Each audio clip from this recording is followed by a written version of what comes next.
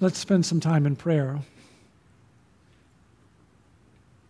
Jesus, we are so glad, knowing what was coming, you rode into Jerusalem on this day. And thank you that you laid down your life on the cross for us, bearing our sins. And Lord, we're here to say thank you that you walked out of the grave and said we could too. Thank you for the gift of eternal life.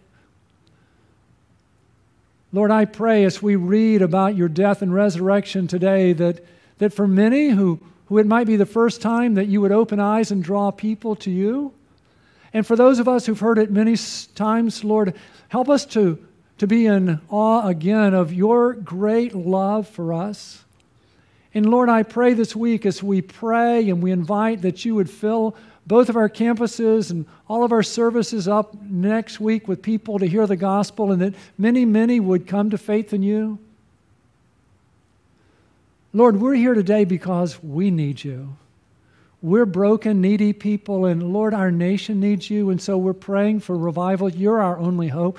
Will you not yourself revive us again that your people may rejoice in you? Lord, may that revival begin with us today, and may it spread throughout our community and nation. For we pray in Jesus' name, amen. We are 1 week out from Easter, and if you have your Bible, turn with me to Luke chapter 24.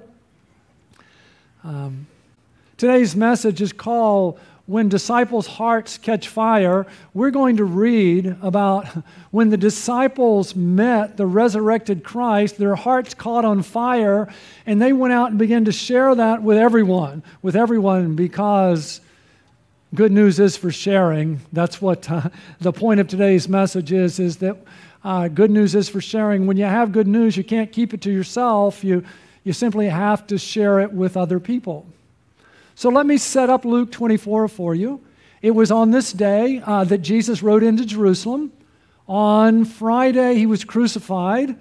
After he died, he was put in a tomb. A stone was rolled against the tomb. The tomb was sealed, and Roman guards were put around it to make sure that no one stole the body. And the disciples are afraid. They're hiding. And now we pick up the story in Luke 24, verse 1. But on the first day of the week, at early dawn, they came to the tomb bringing the spices which they had prepared. Now, the good news about the women is they loved Jesus. That's the good news. The bad news is they didn't believe that he was going to do what he said he was going to do. They didn't come. They were not bringing lawn chairs. They didn't bring lawn chairs early on that day and popcorn so that they could be eyewitnesses to the greatest event in the history of the world when a dead man got up and walked out of the tomb. No, they were coming to finish preparing his body for burial. They expected him to still be in the tomb. Their biggest concern was who was going to roll the stone away for them, and that proved not to be a problem. And they found the stone rolled away from the tomb. Can you imagine the women? Oh, how we love Jesus. And we're coming to prepare his body, and how are we going to move this stone? And the stone has been moved away. And when they entered, they did not find the body of the Lord Jesus. What happened to him? What happened to him? They didn't believe he had risen. Where is his body? While they were perplexed about this, behold, two men suddenly stood near them in dazzling clothing. Wouldn't you love to have been there? Their dazzling clothing. And as the women were terrified and bowed their faces to the ground, the men said to them, man, I get goosebumps every time I read this, don't you? Why do you seek the living one among the dead? He is not here, but he is risen. Isn't that the greatest news the world has ever heard? Why do you seek the living one among the dead? He's not here, but he has risen. Listen, good news is for sharing. And the first to share the good news were the angels who said, he's not here, he's risen. When was the last time you shared that with someone? Has it been a while? Oh, so many hospital rooms I've gone in when people were dying. So many funerals I've done where I've been able to share the good news. Listen, a dead man got up and walked out of the tomb and said, we could too. Isn't that the greatest news ever, that a dead man rose and said we could too? Why do you seek the living one among the dead? He is not here, but he's risen. Remember? So often we don't need to learn new things, but we do need to be reminded, right? Remember how he spoke to you while he was still in Galilee? Don't you remember what he said, saying that the Son of Man must be delivered into the hands of sinful men and be crucified and the third day rise again? Isn't that the gospel? It had to happen this way.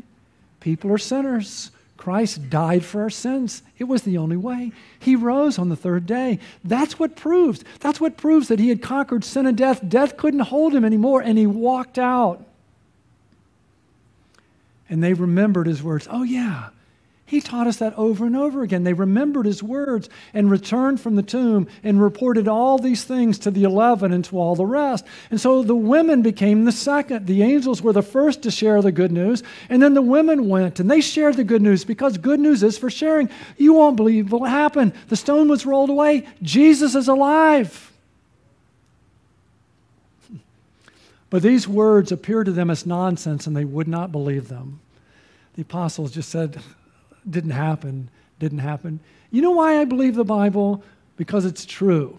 You know why I know it's true? Because if they made it up, they'd never portray themselves so badly, right? Really, I mean, you do know then that the testimony of a woman was not considered reliable. So if you made up the story, you would never say that the first people to share the good news were women, because no one would have believed. If the apostles made it up, they never would have portrayed themselves so badly. I mean, track with me a little bit. If you go to North Korea, you know what you'll hear? That Kim Jong-un climbed Mount Everest when he was 4.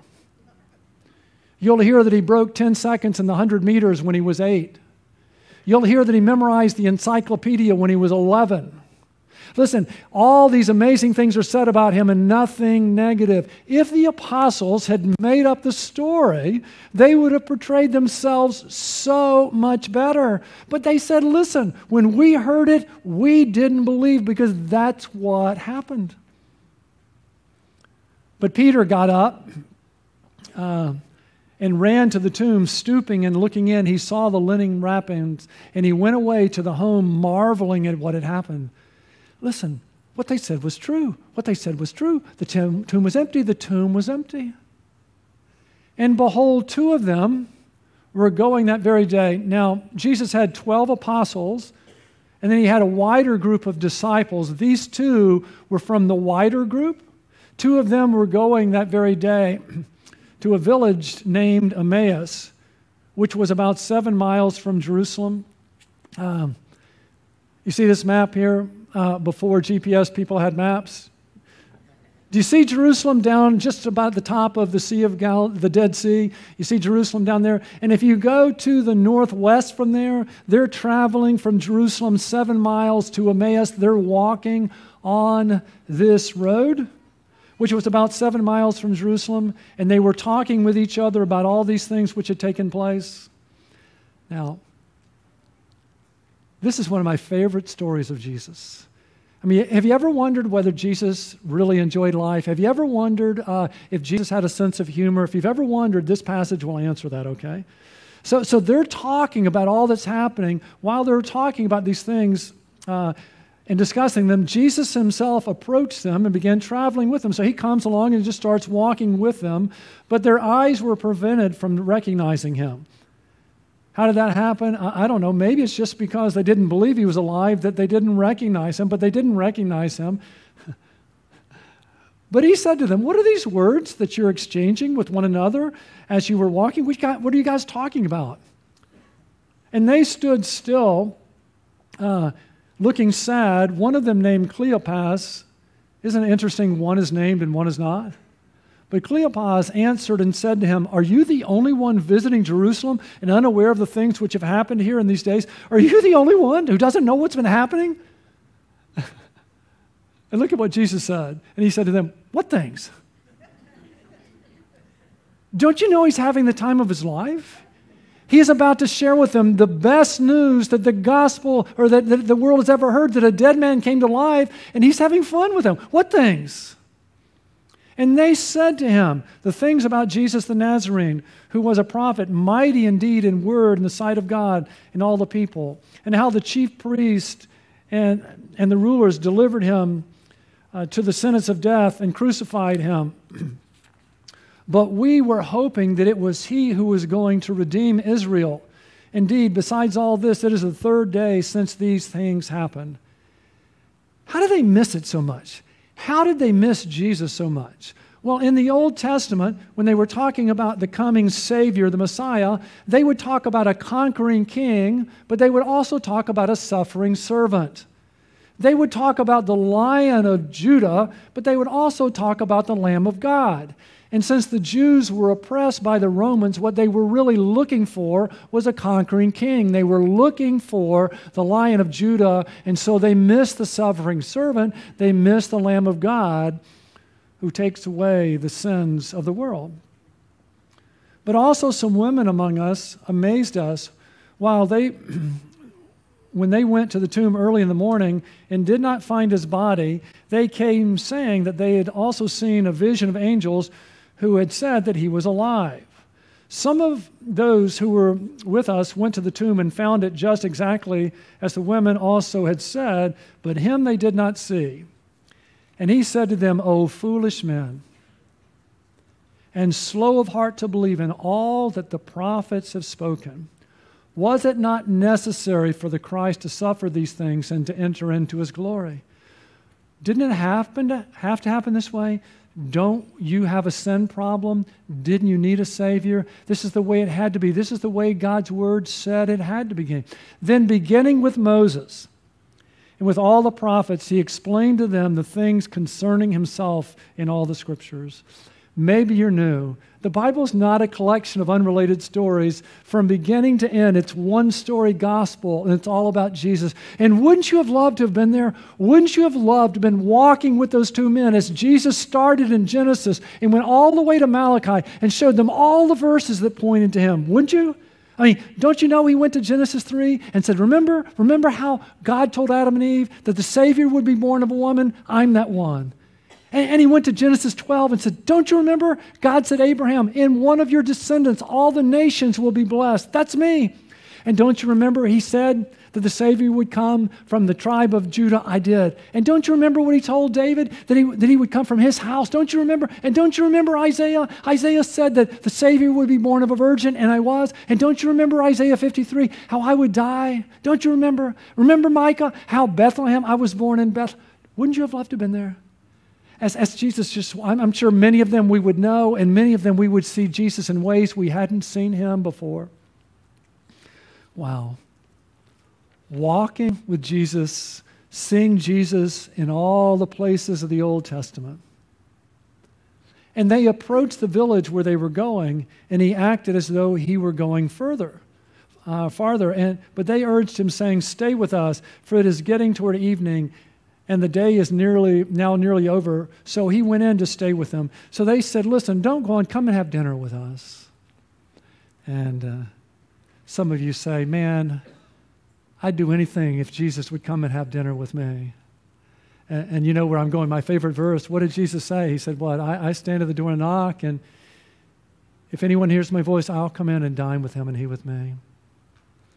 Do you know that Jesus lives in me? Does he live in you? What they got to do one night, I get to do every day of my life. I get to wake up and have breakfast with Jesus. Isn't that amazing? So he went in to stay with them. When he had reclined at the table with them, he took the bread and blessed it, and breaking it, he began giving it to them. So he broke the bread and gave it. Then their eyes were opened, and they recognized him, and he vanished from their sight. So the Lord opened their eyes, and they saw him. And then he vanished. They said to one another, were not our hearts burning within us while he was speaking to us on the road, while he was explaining the Scriptures to us? Has that ever happened to you? Man, that's my story. Isn't it yours? I can remember going to Young Life, And my young life leader began to share the gospel with me, and my heart burned within me. Jesus opened my eyes to see my sin. I saw Jesus. I had never seen him before. And when I was invited, I said, yes, Lord, I believe I want to follow you. Isn't that your story? Isn't it even true today as a Christian when God's word is shared, doesn't your heart burn within you? That's what I'm praying for today, that our hearts would burn. Some of us for the first time, some of us again, and that we would be so amazed with Jesus that we'd have to go and share him with others.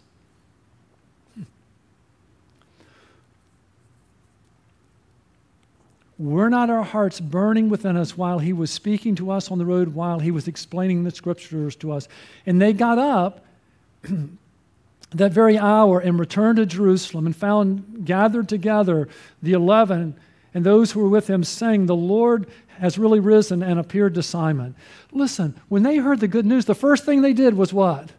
They went to their brothers and said, he's risen. He's risen, because good news is for sharing. When was the last time? When was the last time you went to someone and said, Jesus has forgiven me, that Jesus has risen, that I get to do life with Jesus? Because when you have good news, you have to share it, don't you? They went and shared. The angels shared the good news. The women shared the good news. The two shared the good news. The Lord has really risen and appeared to Simon. They began to relate their experiences on the road. He walked with us. He explained Scripture to us. How can we get up and have breakfast with Jesus without going and sharing with someone what he taught us in the morning? And he was recognized by them in the breaking of the bread. While they were telling these things, he himself stood in their midst and said to them, peace be with you. Now, don't miss this.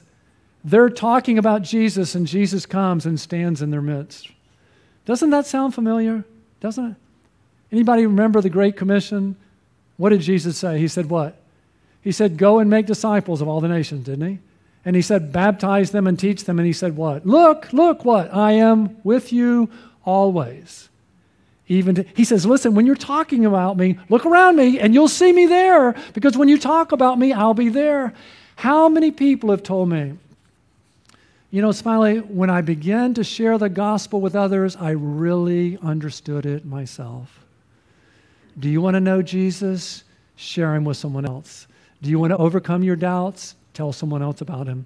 Do you want to experience Jesus? Share him with someone else. Because when we talk about him, you know what happens? He comes and stands in our midst. Isn't that what happened? While they were telling these things, he himself stood in their midst and said to them, peace be to you. But they were startled and frightened and thought that they were seeing a spirit.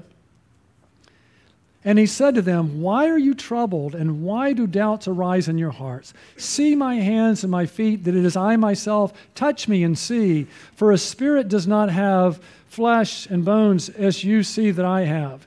And when he had said this, he showed them his hands and his feet. They had doubts, and Jesus didn't scold them, but he gave them evidence. Look, touch.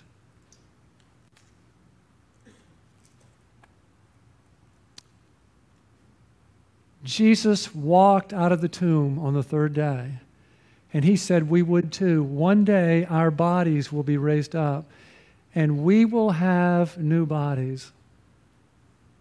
But it seems like Jesus will still have his wounds. And every time we see Jesus, we will be reminded at the price he paid that we could enjoy him now and forever. They still had doubts, and so he said to them, have you anything here to eat? They gave him a piece of broiled fish, and he took it and ate it before them, because ghosts don't eat, and he ate. Anybody in here like to eat? Anybody like to eat? Isn't it great to know that when our bodies are raised up and we're on a new earth, that we're going to eat, right? That Jesus, with his new body, ate with them like we will too one day. Now he said to them, these are my words which I spoke to you while I was still with you, that all the things which are written about me in the law of Moses and the prophets and the Psalms must be fulfilled. Now in the Older Testament, The Older Testament, the Bible is like a library. It's not like a biography. There's different sections in the library. And in the Older Testament, there was the law, the first 5 books. And in the Older Testament, there was the wisdom literature and Psalms as a part of that. And in the Older Testament, there was the prophets. And what he was saying is everything from Genesis to Malachi, it all pointed to me in all sections of the library. Then he opened their minds to understand the Scriptures. Notice what really changed them. It wasn't the evidence, it was that the Lord opened their eyes. I am so thankful that one day Jesus opened my eyes and I saw him. And if you're a Christian, aren't you glad he opened your eyes? And maybe today the Lord is opening your eyes to understand the gospel, right? And what is the gospel? And he said to them, thus it is written that the Christ would suffer and rise again from the dead the 3rd day, and that repentance for forgiveness of sins would be proclaimed in his name to all the nations, beginning from Jerusalem. There's the gospel. Now, the word gospel means good news, but it contains some bad news. And in Isaiah 53, verse 6, look at the first 2 lines. All of us like sheep have gone astray. Each of us has turned to his own way. The Bible says we have a sin problem. How many of us? How many? Have you noticed we live in a culture that's divided? Anybody notice that? And the way most people see it is that there's good guys and bad guys, right? But the gospel says there's something that unites all of us together. What unites everyone in our country together is everyone in our country needs Jesus, especially me. We share that in common. Often people say, well, I don't have any. Yes, we all need Jesus, right? The Bible says we have a sin problem. Now, I did a funeral on Monday, and it was really interesting. All these people, before I spoke, got up, and they told all these stories about the lady who died, and some of them were not G-rated. They were more like PG or R-rated. But what they all did is they all apologized to me. They all turned to me and apologized to me for telling those stories in my presence. And I thought, listen, I'm way more flawed than you are. But if you're afraid to tell those stories in my presence, what do you imagine it's going to be like on that day when you stand before God and give an account of every word, every thought, and every deed? Don't fear me, fear God. Do you know we will all stand before the judgment seat of God? And all the words that we've said that we don't want people in here to know, God knows. And the thoughts that we don't want people, God knows. And the deeds we've done, that's what we should be scared of. We should fear God because God is just and he must punish sin. And he says what we deserve for our sin is hell. Well, Smiley, what do we do? Once we understand our sin, then we can appreciate a Savior. Listen to the second. Once we understand the bad news, the first 2 lines, the second 2 lines become really good. All of us like sheep have gone astray. Each of us has turned to his own way. But the Lord has caused the iniquity of us all to fall on him. Oh, when we've seen our sin, and then we see Jesus, he's God who became a man and lived a perfect life, because to get into heaven you have to be perfect, and we're not. He did that for us. And he went to the cross, and we see our sins placed on Jesus, and he died in our place. Most amazing thing I've ever heard. Isn't it true of you? He died on the cross for our sins. And when he died, he said, it's finished. It's finished. Right? Paid in full. And then he was buried. And you know what happened, right? On the 3rd day, he walked out of the grave. And that proves that he had conquered sin and death, and they could hold him no longer. And so he rose from the dead, proving he had conquered sin and death, and he offers us eternal life. He offers us the forgiveness of sins. He offers us the chance to do life and eternity with him. And what does he require of us? Back to Luke. He opened their minds to understand the Scriptures. I pray your minds are been open too. And he said to them, thus it is written that the Christ would suffer. He did, and rise again from the dead, and that repentance for forgiveness of sins would be proclaimed in his name to all the nations, beginning from Jerusalem. How can we experience forgiveness? How can we do life and eternity with Jesus? Well, it starts with repentance. Do you know what the word repentance literally means? It's a Greek word, meta, to change, and noi is the mind. And so to have eternal life begins with repentance. There's a change in our thinking. Repentance is like a turning from, and faith is like a turning to. At Good News, we love to say that repentance and faith really is as simple as A, B, C, where we admit and believe and commit. The admit is we change our thinking about ourselves, and we admit. And if you never have, won't you? Jesus, I've sinned against you. I'm sorry. We see our sin. Have you? And then we believe. That's changing our thinking about who Jesus is, isn't it? He's not primarily a teacher. He's our Savior, that I believe you died on the cross for my sins and rose. And then the C, the commit, is a turning from trusting in ourselves and trusting in Christ, right? As Savior. Jesus, come in and forgive me and give me eternal life, won't you? It's to trust Him as Lord. I want you to be Lord of my life. And from this day forward, as you give me strength, I want to follow you. And if you haven't, won't you repent and put your faith in Christ? Won't you admit and believe and commit? You can do that now where you are. I'd be glad to assist you when we close in prayer. And if you have, you are witnesses of these things. How can we be forgiven without sharing that with others? How they can be forgiven?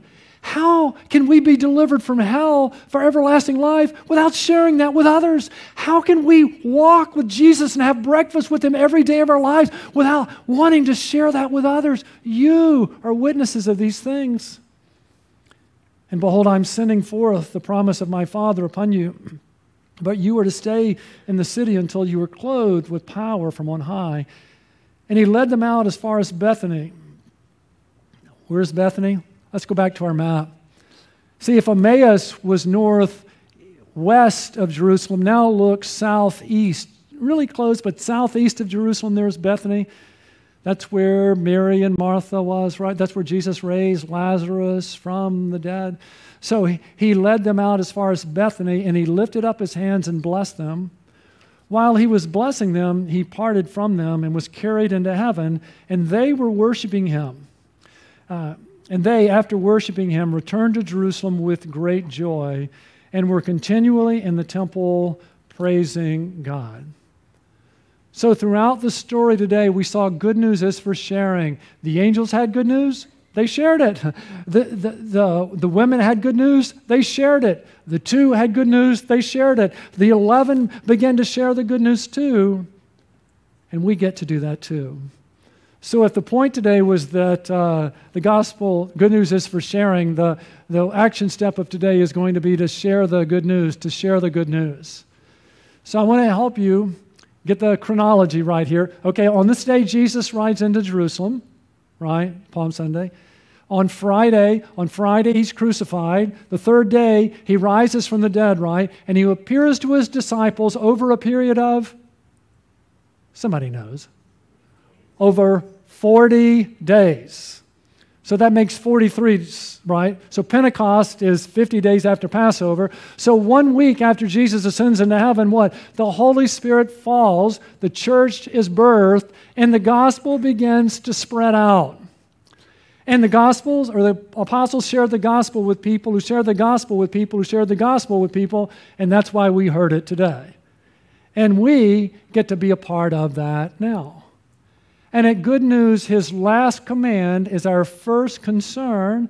And in every gospel, it ends with the Great Commission. We see it here in verse 46. Thus it is written that the Christ would suffer and rise again from the dead the 3rd day, and that repentance for forgiveness of sins would be proclaimed in His name to all the nations, beginning from Jerusalem. You were witnesses of these things, that we've all been called to be a part of sharing the good news. In Acts chapter 1, verse 8, not only the end of all 4 Gospels, but in Acts as well, it all ends with the same thing.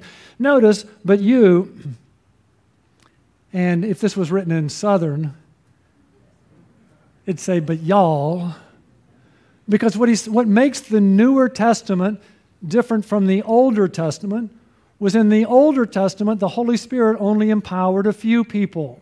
What makes the Newer Testament different is the Holy Spirit is poured out on all of God's people because we're all called to be His witnesses. But all of you will receive power. Notice, every Christian has been given power when the Holy Spirit has come upon you. And I want you to notice the power is in a person. The power is in a person, the Holy Spirit, who indwells believers for a purpose. So why have we been given a power in a person? It's for a purpose. And you shall be my witnesses. All of you shall be my witnesses, both in Jerusalem and in all Judea and Samaria, and even to the remotest part of the earth. So some of you would say, well, Smiley, is good news a go and share church or a come and hear church? To which I would say, what? Yes. Yes, we're pro-evangelism. We want to take every opportunity to share the gospel. Listen, personal evangelism is very important, that we all can lead people to faith in Christ, and it's good to go, but it's also good to invite. Because one of the reasons we invite is sometimes another person's voice adds to our voice. I mean, maybe you're a wife, you keep telling your husband he needs to lose weight, he doesn't listen to you. He goes to the doctor tells him to lose weight, and he comes home and says, what? I need to lose weight. Why? Because he heard it from another voice. When Jesus said to his disciples, follow me and I'll make you fishers of men, they were fishing with a net. They were fishing with a net. And I believe as a church this week, we can all be a part of pulling in a net and seeing many people won to faith in Christ next Sunday. And here's what we can do. I want to share with you what you can do before and during and after the service next week. Before, you know what we can do this week? We can pray. We can pray that Jesus would draw people to himself. We can pray for the people we want to invite. We can pray. We can do that before the service. We can invite. I did the service on Monday, and I stuffed my pockets with invitations and do you know booklets because I figured at the funeral I'd have a chance to invite people to our Easter service. When I went to the funeral, I saw someone I hadn't seen since high school. It's been over 50 years. You know what? He's old. He looked really old. You know how I deal with age? I just never look in a mirror. You do know what Satchel Paige said, right? How old would you be if you didn't know how old you was? And I saw him and he said, so I drove by your church last Sunday and the parking lot was full of people. Well, what's going on there? And I had my invitation. So I was about to do the service. I didn't have a chance to share the gospel with him, but I pulled out my invitation and said, you ought to come and see. Easter would be a great time. Come and see. Imagine if each of us this week were out taking advantage of the opportunities that we have to invite us, come and see Jesus. So before the service, we can pray, we can invite, we can bring. During the service, can we fish together? Will you help us? Will you be here early next week? You know why? Often on special Sundays, our guests get here before our members, and that's sad. Wouldn't it be great when people come that they would be welcomed by loving people? You're way more welcoming than I am. I'd love for you to be here to welcome people. Because I think if people meet you, they'll want to know Jesus. And don't you remember what Jesus said in John 13? In John 13, Jesus said, by this all men will know that you're my disciples if you have love for one another. Imagine you were here early because you wanted to welcome people. And imagine when it was time to sing that you sang because you wanted the people who came to realize you really believe this. You know why that means so much to me? The way I became a Christian, I was invited to Young Life. And I went into a room of people, and there was so much love and joy in the room. I said, I don't know what these people have, but whatever they have, I want it. And I believe if people come next week and God's people are full of love and joy, then people will say, I don't know what they have, but whatever they have, I want it. And you know what? If they're like that before I speak, it's so much easier to see them come to faith in Christ, isn't it? That's why we're all a part of this. We're fishing with a net, not with a rod and reel. And you know what you can do during the service? Not only welcome people and sing, but you can pray. When the gospel is shared, you can pray that he would convict people of sin. You can pray that he would open eyes to see Jesus. You can pray that he would draw people to himself. You can do that we can do this together before and during and after the service. I'm sorry I haven't taught you this in a long, long time, but Would you follow the 5-minute rule after the service? Would you give the first 5 minutes after the service? You can start practicing today. Would you take the first 5 minutes next Sunday and not talk to your friends? Would you take 5 minutes and look for someone new? And just go up to them and welcome them. Listen, we're in this together. Would you do that? You'd be amazed the impact of that. Why not invite someone to have lunch with you? Why not? Or invite them to have dinner with you. And then you could follow up on what happened in the service. If they're not yet to faith in Christ, maybe you can help them get there. And if they have come to faith in Christ, you could say, hey, would you like to follow Jesus with me? And you could begin to disciple them. And you say, but Smiley, I don't know how. Oh, listen, we're equipping a lot of people right now to share their faith, and they're looking for someone to disciple. So if you'd like someone to disciple you so you could disciple someone else, just mark it on your card. We'll find you some who'd love to invest in you. Wow. Good news. Good news is for sharing, right? I mean, the angels shared, the women shared, the 2 shared, the 11 shared, and this week we get the opportunity, all of us do, we get the opportunity to share the good news. And we have that opportunity before and during and after the service next week. Wouldn't you love to see what could happen? Wouldn't you? If all of us grabbed the net, wouldn't you love to see? And all of us pulled on it together. Let's pray. Jesus, thank you so much. Thank you so much for coming and living and dying and rising so that we could be forgiven, that we could do life and eternity with you. And listen, if you've understood that for the first time and would like this free gift, Jesus is here. Won't you just tell him, Jesus, I've sinned against you and I'm sorry. And I believe you died on the cross for my sins and rose. And I want you to come in and be my Savior and forgive me and give me eternal life. I want you to be Lord of my life and help me be the person you want me to be. Oh, if you've done that for the first time, won't you mark that on your card? We'd love to celebrate with you and help you grow. And Jesus, I pray for all of us who know you, that as we remember how good it is to be forgiven, that we would want to go out and share with others how they could be forgiven too. And Lord, that we would be so overwhelmed that we have been delivered from hell, that we want to go out and share with others how they could be rescued too. And Lord, that we would find ourselves enjoying having breakfast with you so much this week that we would feel compelled to invite others to come and know you too. Oh Lord, we're praying that next week that working together we could see many, many people won to you.